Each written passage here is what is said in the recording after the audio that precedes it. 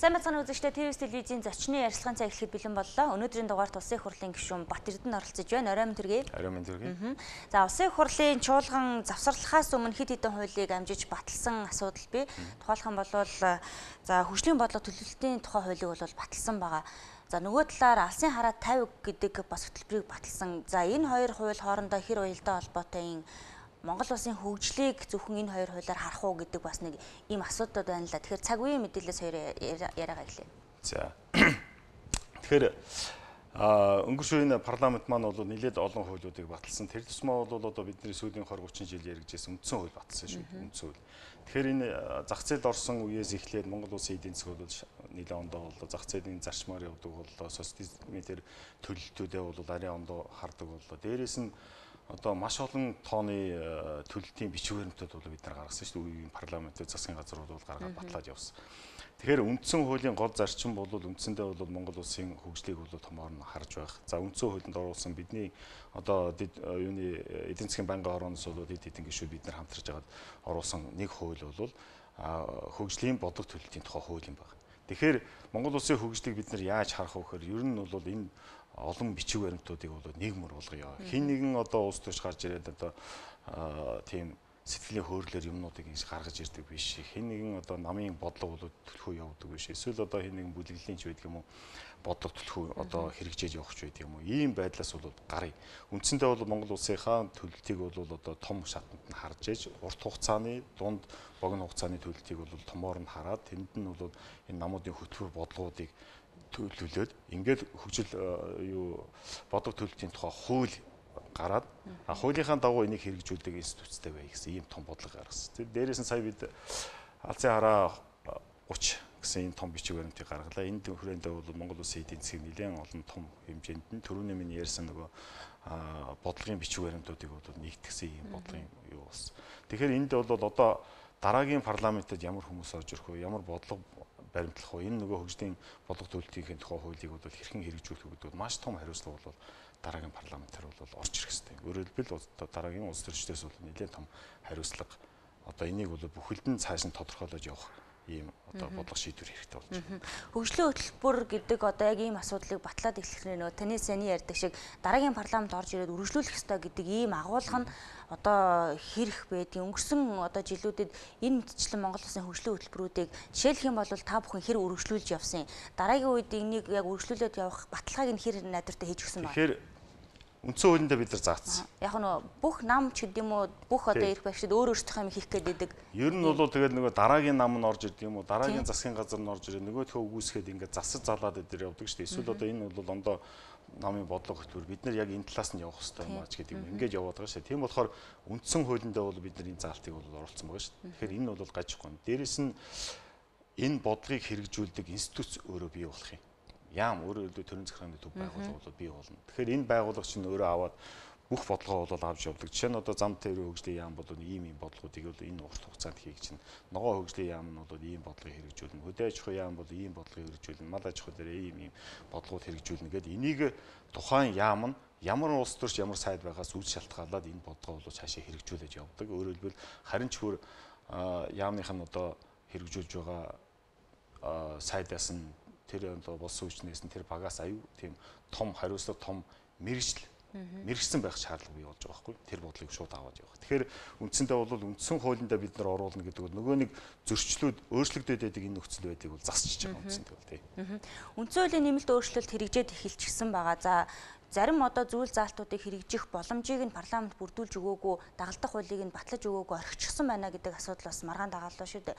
Засгийн газар огцрох уу эсвэл бүрэлдэхүүнээс олсон байх ёстой юм уу ч гэдэг юм уу. За яг энэ асуудал дээр дагалдах хуулиудыг нь одоо яаж батлахаас одоо хамаарат хөгжлийн хөтөлбөрөөс цааш өргөжлөх үү?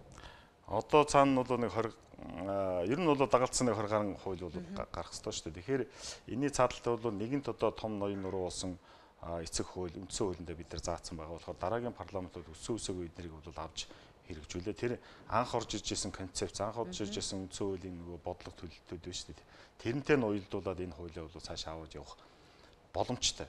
Гэхдээ энийг бол яг тэр нөгөө концепц анхных нь орж ирсэн бодлого тэрдүүнд бол уялдуулаад явах хэрэгтэй л доо. Жишээ нь одоо чинь бид нэр нийгмээс бол гол ард иргэдээс шаарж байгаа юм бол шудраг ёсны асуудал байна шүү дээ. Тэгэхээр энэ шудраг усны асуудлыг бид нэр бол наазах нь хэд одоо шүүхтэй холбоотой асуудал дээр нэлийн асуудлуудыг оруулж ирлээ. Засгийн газартай холбоотой асуудал дээр бие даагаад үйл ажиллагаа явуулах боломж олцоог нь бол хангаад ирлээ. Тэгэхээр энэ концепт, энэ бодлого нь ноён нуруугаа бол аваад шаашаа явах бол бүрэн болцоотой л гэж үзэж байна.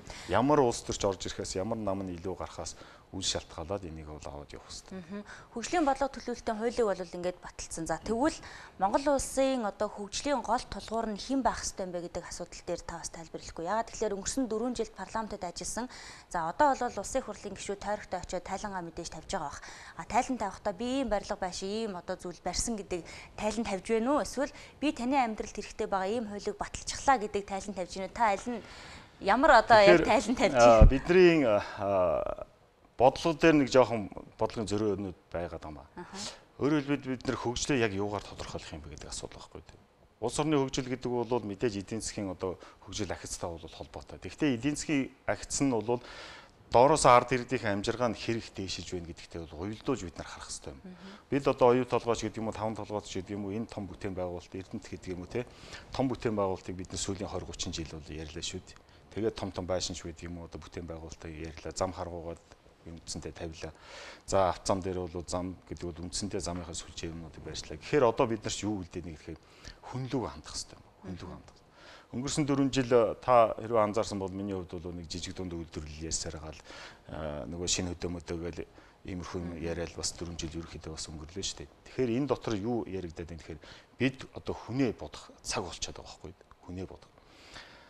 Магадгүй зүгээр би урд өмнө дэд үтсийн яам одоо барилга хот байгуулалтын яамч гэдэг юм ийм нөгөө дэд үтсийн бүтээн байгуулалтанд ингээ явж исэн хүний хувьд бол сүүлийн хэдэн жил ингээд яг улс төрч болооч гэдэг юм 2013 оноос жишээ нь Булган аймагт амьдраад ингээд явсан гэдэг. Тэгэхээр ер нь бидний энэ яриад байгаа том бүтээн байгуулалт яг хүмүүстэй одоо амжиргаанд нь нөлөөлж чадсан юм уу? Амьдралын хэрэг өргөсөн. Жишээ нь оюу толгойг бид нар олон жил ярьсан. Энээс авж байгаа өрөөгөж бол байгаа. Гэхдээ энэ маань буцаад хүмүүсийн одоо гар дээр мөнгө тавих асуудал уу эсвэл яг энэний өрөөгөж нь хүмүүс дээр очсон байх хэрэгтэй юм уу гэдэг. Ингээ бодохоор шууд одоо маргаашийн монголчууд нэг сайхан үг гэдэг чинь маргаашийн өөхнөөс өнөөдрөө уушгаа гэж тийм. Тэрнтэй адилхан ард иргэдийн амжиргааг бид нар харах цаг болсон байхгүй. Ямар зүйлээр боломж олцоог нь хангасан юм бэ? Өнөөдөр эцсийн энэ тодорхой хэмжээний хөгжил эсвэл одоо нэг улс төрийн намуудын мөрийн хөтөлбөрийн ард талд юу байх вэ гэхээр хүний амьдрал өөрчлөгдсөн байх хэрэгтэй шүү дээ.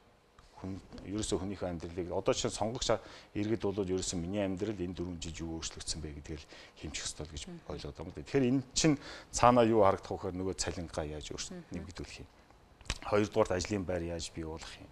Яаж ард иргэдэд орлого бий болох юм. За тэгээ энэний чинь ингээ хөөгөөд ирэхээр хүссэн өсөөгөө ажлын байр бий болох нь үйлдвэрлэлтэй холбоотой. Том үйлдвэр байгуулах тэрнтэй яг хоо бид нарт бол жишээ нь 2100 эдэр гэдэг хөтөлбөрүүд бол байсан шүү дээ. Тэр үйлдвэржлэх тийм үү.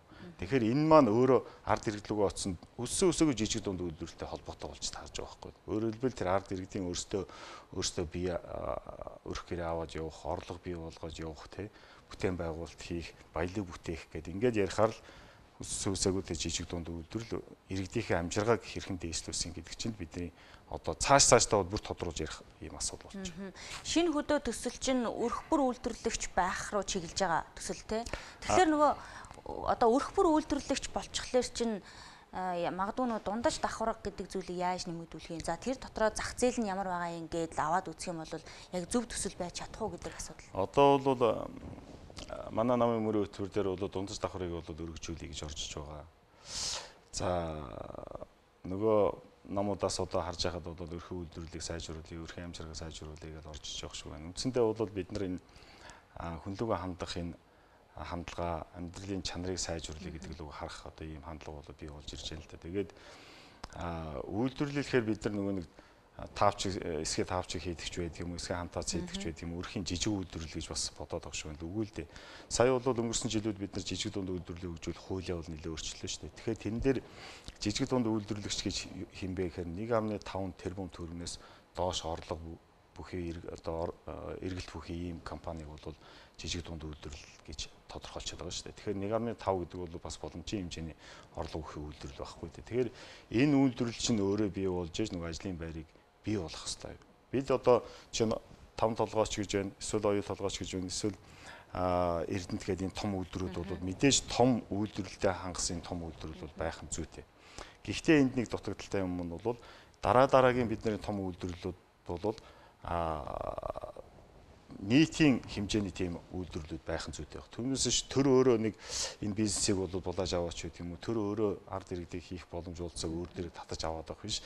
Энэ нь бол нөгөө public company гэж ярьдаг ч тийм паблик байдалтай байх байт юм уу, эсвэл хувийн хвшилтэд түшгэлсэн ийм байж аж тэр нэг иргэнчигсэн доржинч бай, дондгонч бай хамаалга өөрийн гэсэн өмчтэй байж ах, өөрийн гэсэн одоо нийтийн одоо хувьцааг бол эзэмшүүлдэг байх ч байт юм. Үндсэндээ бол тэгээд нийт иргэдээрээ бас нэг жоохон эдийн засгчих гэх юм уу, одоо дунд давхар руу орох ийм боломж олцоог бол нээх хэрэгтэй. За өнгөрсөн 4 жилийн парламентын хамгийн одоо муу нэртэй гэдэг юм уу, жижиг дунд үйлдвэрийг хөгжүүлэх сангаас гишүүд нь зээл аваад хуваагаад идсэн, чирийн ард иргэдийнхээ боломжийг булаацсан гэж ярьдаг л да. Тэгвэл яг одоо таны яриад байгаа энэ жижиг дунд үйлдвэрлэлийг хөгжүүлэхийн асуудал чинь өөрөө ер нь бодиттой боломжтой байж чадах юм уу гэдэг асуудлыг бас эргэлзээ дагуулад эхэлж байгаа юм л да. Тэгэхээр яг энэ улсын хурлын гишүүдийн хариуцлагын асуудлыг одоо энэ үндсэн хуулийн нэмэлт өөрчлөлт за магадгүй дараагийн парламентод өглөөлжүүлэх асуудал дээр та бүхэн яг яаж ажилласан юм бэ гэдэг асуултанд та бас хариулвал. За хамгийн сайн хяналт бол ард түмний хяналт шүү дээ. Хамгийн сайн хяналт бол ард түмэн. Ард түмэнд нээлттэй байжгаад одоо чинь улсын хурлын гишүүн, улс төрч хүн өөрийн үйл ажиллагаа нь ард түмний өмнө нээлттэй байна гэдэг бол тэр хүн бие хэрхэн авч явах энэ үйл ажиллагаа нь бол нээлттэй зүйтэй болж таарах хэрэгтэй. Тэгэхээр бидний саяны одоо жидүүтэй холбоотой асуудал гарч иж байна. Энэ бол бас л ард иргэдийн өөрсдийн нээлттэй байдлаас бол бүх юм болоод ингээ гарч иж штэ. Тэгэхээр энд зориулсан улс төрчин нэгдүгээр бие бол зөв аваад явах хэрэгтэй болж байна. Хоёрдугаар энд зориулсан тэр хөдөө аж ахуйн яамн дээр байсан одоо дүрм журмыг өөрчлөх шаардлага гарч иж байна. За тэрийг өөрчлөөд ард иргэдээ бол дийлгээ тавьчлаа. 2019 оноос бид нар одоо энэ өөрчлөлтийг хийгээд өнгөрсөн жилд одоо жижиг дунд үйлдвэрлэлийг хөгжүүлэхээр гаргасан журмын дагуу олгосон зээл бол маш сайтайхан явлаа шүү дээ. 47 тэрбум төгрөг суулгасан, 47 тэрбум төгрөгөөс 21-ийг нь бол аймаг орон нутагт өгсөн. За нээлттэй сонгон шалгаруулалт явагдсан. Энэ бол улам цаашаа бол төгөлдөж явах хэрэгтэй. Хамгийн гол нь одоо энэ жижиг дунд үйлдвэрлэлийг хөгжүүлэхдээ сангийн сайжруулах, өшөө сангийнх нь одоо юуг нь хөрөнгийг нь бол нэмэгдүүлэх. Тэгээ энэ нь одоо нөгөө нэг шаг танк гэдэг одоо бид нар нээлттэй яваад идэг шүү дээ. Тэр шиг одоо өгөхч байдаг юм уу. Ингээд явчвал буцаад улс төрчтэй бол хүн дарамт орохгүй юм байх нөхцөл байдал бий болох хэрэгтэй. Тэгээ дараагийн сонгуулиар бол мэдээж эн чинь бас биднэрт маш том одоо санамж боллоо шүү дээ. Улс төрч хүн ямар байдалтай байх хэрэгтэй. Улс төрч өөртөө биш хамгийн түрүүнд нэн тэргуунд одоо эрх ашгаа бол нийтийн эрх ашгийг бол бодож явах хэрэгтэй гэж. Улсын хурлын гишүүдэд хариуцлага тооцох асуудал дээр бол парламент яг хууль дүрмийнхэн дагуу ч гэдэм үү ёс зүйн хувьд ажиллаж чадсан уу гэдэг асуудал дээр асуухад яагаад тэгэхээр та бол нэг улсын хурлын гишүүдийг ч тэр засгийн газрыг бас огцруулах асуудал дээр бас дуурж ирсэн те. Тэгэхээр яг тухайн үед таны одоо зүгээр улс төрийн одоо PR-ийн нэг шинжтэй ажил байв уу эсвэл үнэхээр энэ засгийн газар чинь болохгүй байна гэдэг зүйлийг хуулийнхын дагуу шийдэх гэж үзсэн нэг тийм оролдлого байв уу? За урд өмнө нам дотроочсон би ч бас нэг сөргөвчин болоо явж исэн нэг түүхий. Уламжлал шинжилгээ арчлал шудраг ёс гэдэг жигүүр байгуулсан. За тэгээ нам дотор одоо бас боловсон хүчнийг сонгон шалгаруулах дүрм журмын бол боловсруулцаад явсан. Одоо өнөөдөр одоо нам дотор боловсон хүчнийг сонгон шалгаруулахын дүрм журмыг бол тухайн үед бол энэ уламжлал шинжилгээ арчлал шудраг ёс жигүүрээс бол гаргаж ирээд намыг дотоодыг бол цэвэршүүлэх, дотоод арчлалыг сайжруулахад гаргаж исэн том алхам бол жишээ нь өнөөдөр хүртэл явж байгаа. Ер нь бол яг намын хувьд бол жишээ нь манай нам бол бас бусад намтай харьцангуй дотроо бол арчилсан өрсөлдөөн бүхий ийм нам биш үү. Хэд хэдэн дарга бол солигдож үтсэн.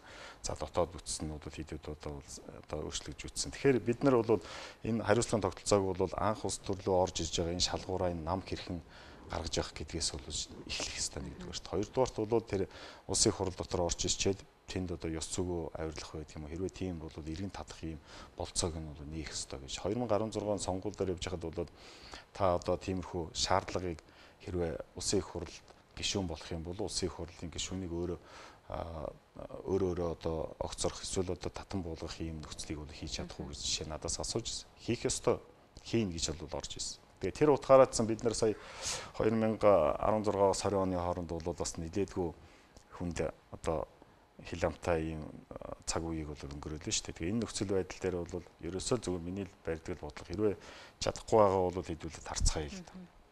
Буцаад эргээд ард ирэг дээр очих улаан нүртэй бол тэгээд хараад үзье. Хэрвээ болж байгаа бол ард ирэг чинь шүүгээд харна. Буцаад очиход эргээ сонгох юм уу сонгохгүй гэдгийг үзье. Зүгээр зөрөгтэйхэн шиг одоо таруул тараад явчихъя гэж жишээ нь гар үсэг зураад ингэ явж ирсэн. Тухайн үед тэгээд яагаад дэмжигдээгүй өнгөрсөн? Гэхдээ яг бид нар чинь гар үсэг бол нэлээд олон гişүүд бол чинь зурсан шүү дээ тий. Зураад ерөөсөө шууд таруул тарчъя гэдгийгсэн. Тэгээ яг тэр давлага маань цаашаа нэх яваагүй. Тэгээд дотроо ч бас нэлээд уучраа олцоод ингээд цаашаа бас аливаа асуудлаа бол зөв зүйтэй засааж явъя. Өөрөөр хэлбэл биднэрт бол энэ бол маш том сануулга болж ирсэн байхгүй дээ. Энэ 65 гишүүнд бол улсын хур ард түмэн бол юу ихтгэл үзүүлсэн. 65 л орж ирсэн. Бас тэнд бол алдаа дутагдал гарлаа. Энэ бол биднэрт бол маш том санамж хариуцлага гийг бол нуруунд дээр үргэлжлэж штэ. Тэгээд яг бас эн чин бүлэг Монгол Ардын намын бүлэг дотроо бас хүмүүс чинь одоо амьд организм шүү дээ тэр одоо хурал. Тэгэхээр энэ дээр зөндөө бол асуудлуудыг ярьсан. Тэгээд бие биендээ бас шаардлага тавьсан зас залруулах юм асуудлуудад зөндөө ярьсан. Тэгэл аль болохоор аятайхан бие биентэйгээ ойлголцоод ингээд алдаагаа засаал явж байгаа юм дээ. Ардын нам 2 удаа засгийн газрыг бүрэлдэхүүнийг бий болгосон, за улсын хурлын даргаа огцруулсан гэдэг олон үйл явдалтай 4 жил өнгөрж ийн л та. Тэгвэл таны хувьд ч бас зам тээврийн хөгжлийн сайдаар ажиллаж байх хугацаанд бас яг яамны одоо барилга дотор ноцтой хэрэг гарсан те. Тэгэхээр энэ хэргийн одоо улмөр өнгөрсөн 7 хоногт бараг шийдэгдээд за зарим одоо шүүхээр ял бас гарч ах шиг байна. Тэгэхээр яг энэ асуудал дээр та одоо жишээлх юм бол яг сайдаасаа огцорсон гэдэг асуудал чи хариуцлага хүлээж эхлэе гэдэг зүйлийг тухайн үед бол нийгэмд төрүүлжсэн л да. Одоо та энэ асуудал дээр үнэхээр хариуцлага хүлээж чадсан уугүй юу гэдэг дээр та ямар дүгнэлт хийдэг вэ? За юуны өмнө энэ гэмт хэрэг тийм үү? Энэ одоо ноцтой асуудал жил гарan 2 жил шахуулаад одоо шийдэгдэж штэ. Тэгээ миний хувьд бол маш хурдан шийдэгдээсээ бас өнөө мөнийг олж ард иргэд маань хараасаа гэж бол бодож байсан. Үндсэндээ бол тухайн үед бол тийм одоо хүнд хэрэг болсон шүү дээ чинь. Төрийн байгууллага дээр, төрийн яамн дээр одоо нэг бол амнасыг юу гэдгсэн юм хэрэг гэдэг бол одоо байж болцсохгүй том асуудал байхгүй. Би өөрөө энэ төрч одоо 2000 оноос хойш ажиллаа. Энэ дэд үтсийн салбар дотор бол энэ тогоон дотор бол 2000 оноос хойш өнөөдөр хүртэл ажиллаж байна. За тэгээд бус хүчний асуудлыг хариуцсан төрийн нарийн бичгийн дараагаар бол 5 жил ажиллаа. За энэ хугацаанд бол бас яамыг төлөвшүүлэх, болсон хүч нь ямар байх ёстой, төрийн нарийн бичиг өөрөө ямар ухамсартай, ямар одоо хариуцлагатай байх ёстой гэдэг бүхэл асуудлыг болсон хүчтэй холбоотой асуудлыг өөрөө удирж явж ирсэн үү. Энэ бол үнэхээр байж болцсохгүй асуудал байхгүй. Тийм болохоор тэгээд тэрний ард дээр ч одоо бас нэг хоёр усны асуудал болсон шүү дээ. Тэгээд ерөөсөө за асуудал төмөр замын асуудал болсон 2 хоногийн дараа шүү дээ. Тэгээд хоног 2 хоног. Тэгээд ер нь бол маш хүнд 2 өдөр өнгөрч ирсэн л да. Миний хувьд бол тэгээ тэрний ард дээр бол ерөөсөө шууд одоо хариуцлага үүрээд тий. Ерөөсөө энэ ажлыг бол би өхөн зүйт юм аа. Бас ингээд нийгэмд бол бас нэг тийм сэтгэл төрүүлэх ёстой. Түүнээсээ одоо энэ бие бишээ одоо жишээ нь юу гэдэг нь болсон хүчний асуудал бол сайдаас ондоо байд юм аа. Төрийн нарийн хариуцт юм аа ч гэдэг юм уу. Ингээд бухаад өнгөрөх гэдэг асуудал бол толгоонд орж ирэхгүй шүү дээ. Тухайн үед нэг бодож ийсэнгүй. Яаж ч байсан бүх яамны толгой дээр байж байгаа сайдын асуудал дээр энэ асуудал хариуцагдах ёстой. Тийм болохоор энэ ажил дээр бол цаашаа ажиллах юм боломж олцоо бол үндсэндээ байхгүй. Байхгүй. Энэ бол жишээ нь одоо төрд ажиллаж байгаа хүний зарчим байх ёстой л гэж бодож байгаа. Тухайн үеийн асуудал гаргацсан тийм үү? Асуудал гаргацсан. Тэгвэл тэгээд энэс болтох бол шаардлагатай байхгүй. Хариуцлага хүлээх гэсэн. Тухайн үеийн асуудал тэгээ өргөдлөө өгөөж явсан шүү дээ юм тий. Тийм. Яг яаманд гарсан энэ ноцтой хэрэг бол маш ноцтой. Гэхдээ үүний цаана төрийн албан хаагчдын ёс суртахуун, за эсвэл магадгүй төрийн албан хаагчид одоо ажлын байран дээр архитан согтуурдаг гэдэг энэ үзэгдэл чинь ер нь энэ төрд одоо ямар хүмүүс ажиллаад байна гэдэг бас нэг ийм агуулгыг бас тухайн үед харуулж ирсэн. Тэгэхээр үнэхээр одоо яг төрийн яаманд ажилладаг төрийн албан хаагчдын дунд байгаа энэ ёс суртахууны асуудал тийм болохоо байцсан байгаа мó? Яагаад ийм зүйл болов гэдэг дээр. За ер нь одоо төрийн албанд ажиллаад нэлээд хэдэн жил болчлоо. Хоёрдугаарт бол төрийн нарийн төрийн биесэн төрийн нарийн бичгийн дараагаар одоо 5 жил ажилласан. За надтай хамт ажиллаж байсан хүмүүс бол бүгдээрээ мэдэх бах. 4-5 сайттай ажиллаж байсан. Одоо Монгол улсын ерөнхийлөгч Батулга сайд ерөнхийлөгчтэй сайд төрийн нарийн 2 болоод 3 жил ажилласан. Үндсэндээ бол Бат Эрдэнэ гэдэг хүн ямар зарчимтай ажилладаг гэдгийг бол тэр хүмүүс бол мэднэ. Тэр утгаараа бол үндсэндээ миний барьж исэн тэр зарчим тий Тэр болсон үе чинь ямар байх хэвээр, газрын дарга нь ямар боловсралтай байх хэвээр, газрын дарга ямар одоо ёс суртахуунтай байх хэвээр. Чи би газрын дарга нарт бол хэлдэг. Та өнөөдөр замын асуудал хариуцсан газрын дарга бол энэ Монгол улсад танаас өөр зам мэддэг хүн байх ёсгүй. Тэгэхээр та өөрийгөө Монгол улсын хамгийн нэгдүгээр номерын зам мэддэг хүн гэж байх хэрэгтэй. Түүнээс би сайд гэдгээрээ танаас илүү мэдчих чадахгүй. Тэгэхээр та бол энэ Монгол улсад бол хамгийн замыг одоо замын салбарыг мэддэг нэг номерын хүн байх ёстой. Энэгээрээ та бусдад үлгэрлэн дөөрөх ёстой, дөөрэлэх ёстой. Ийм хэмжээнд ажиллах ёстой, ийм хэмжээнд туршлага хөрөнгөтүүлсэн байх ёстой та. Ингээд тэднэрт бол урам зоригийн нөгөөч байд юм уу? Ингээд ажиллаж байсан миний туршлага байхгүй юу? Тэгэхээр ийм одоо жигдрүүлээд явж исэн юм маань гинт эвдрээд ийм нөхцөл байдал болно гэдэг бол өссөн үсэн нэг миний одоо хуучин бодож явсан хийж явсан юмтай бол мөрөгчж байгаа юм л да. Одоо жишээ нь Баталга ерөнхийлөгчтэй бол ажиллаж байсан үе байж байна. Манай хүн бол бизнесийн салбараас орж ирсэн.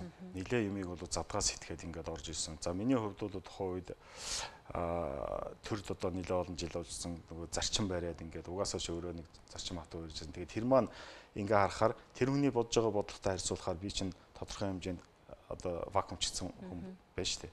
Тэгээд тэрийгээ олж хараад ерөнхийдөө бол бизнес тал руу бол аливаа төрлийн ажил бол очих хэрэгтэй юм байна гэдгийг бол би өөрийгөө эвдэж эхэлж байгаа байхгүй юу.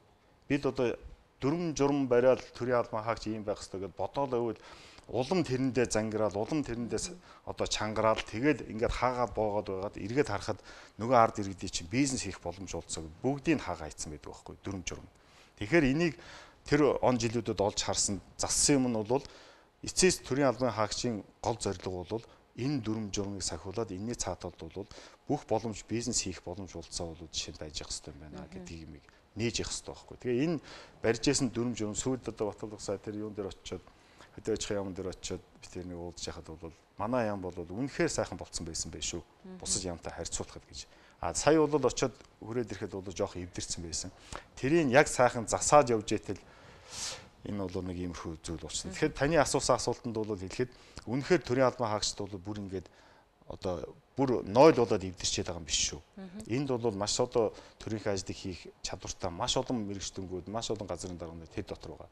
Ганцхан улс төрийн энэ нөгөө холио солионоос тэр газрын даргач байд юм уу, тэр сайдч байд юм уу, тэр одоо хэн байдгийг менежерүүд очиод энийг эвдээд байна шүү дээ. Эвдээд байна. Сайн намайг очиход бол үнэхээр салбараа мэддэг хүмүүс нь зүгээр л тэнд дуугаа сууж байгаа байхгүй юу?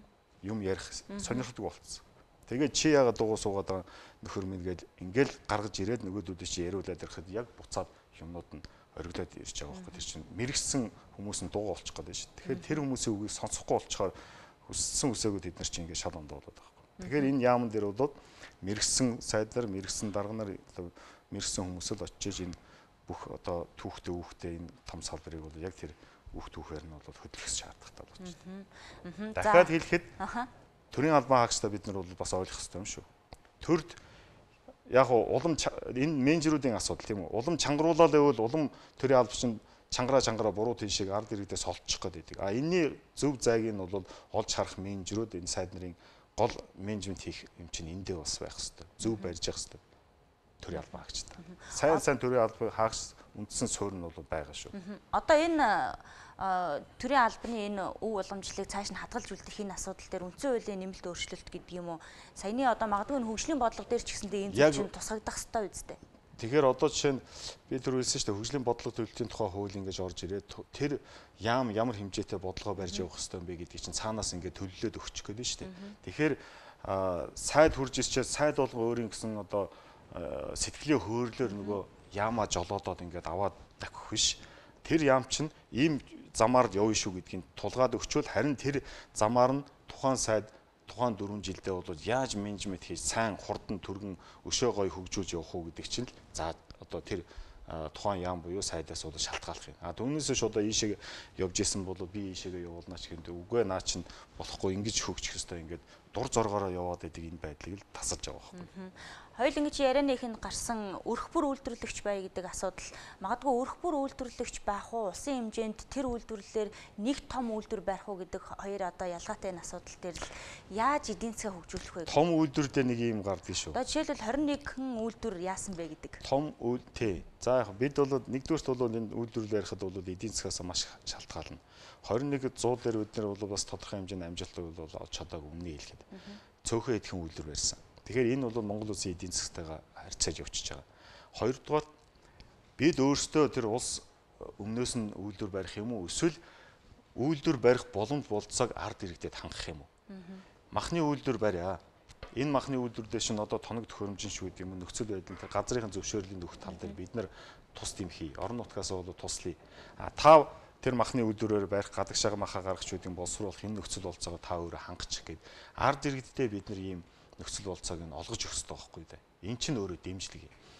Тэгэхгүй том үйлдвэрүүд бид нар бариад улсын үйлдвэр ийм шинжтэй том үйлдвэрээрээ тэр нь өөрөө менежментээ бариад явнаггүй л тэр дотор ажилдаг дарга цэрэгнэр чинь нөгөө намаас ч байд юм уу нөгөө одоо танил талаа дагсан ч байд юм уу тэр юунууд дарга цэргүүд нь тэндээ очдөг. Тэд нар нь одоо нэг улсын хөрөнгө бол улсын хөрөнгө гэдгээр бол нарийж дөргидэгч байд юм уу. Ийм зүйл нь хитрээд явждаг. Тэгээд цаагаараа одоо ажлын байр бий болгосон гэдгээс цаашаа бол гой утга санаа нь бол нөгөө ард иргэдлүүгээр суудах санаа байхгүй болчихж байгаа. Тэгэхээр үндсэндээ бол аль болох ард иргэд өөрсдөө бизнес эрхлэх боломж олцоог төр бол олох хэрэгтэй.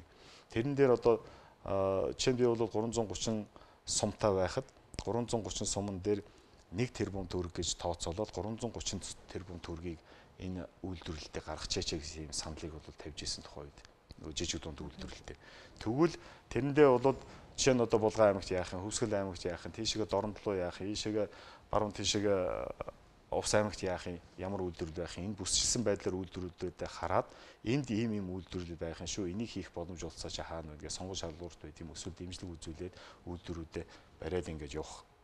Тэгээд нөгөө 330 тэрбум төгрөгөнд бол ийм үйлдвэрлэлүүдийг энэ бүсэд бол энэ үйлдвэрлэлийг хөгжүүлнэ. Өөрөөр бол зүгээр одоо тавч гэдэг юм уу, гар урлалын шинж чанартай асуудал дээр бол уучлаарай зээл өгөхгүй ч гэдэг юм. Ингээд дээрээсээ бодлого бариад явчихад одоо энэ хөгжил бодлого төлөлтийн тухай хуулийн дагуу энд одоо төрийн захиргааны байгууллагын яам бий болох гэдэг шүү дээ. Тэгвэл тэр яамн дээр бол энэ төлөлтийг хийгээд явуучих юм боломж олцсон гэж үзэж байгаа. Үндсэндээ бол эцэст нь хэлэхэд бол нөгөө нийтээрээ баяжих тун гэдэг л байхгүй да. Ер нь бол ард иргэдээ өөрсдөө бидний одоо хөдөлмөрлөх боломж олцоотой байх, орлогоо нэмэгдүүлэх энэ боломж олцоог бид нар хангах ёстой. Энэний төлөө тэр миний нөгөө шинэ хөдөө гэж яриад байгаа чи эхлээд үйлдвэрлэл гэжсэн бол үйлдвэрлэлийн их нь явсараад хөдөөд очиж байгаа. Тийм болохоор хөдөөгийнхэн тэр малын сайжруулах, бичээрийн сайжруулах, ард иргэдийн одоо малаа маллах боломж олцоо. Тэгээд тэр нь сүүлдээ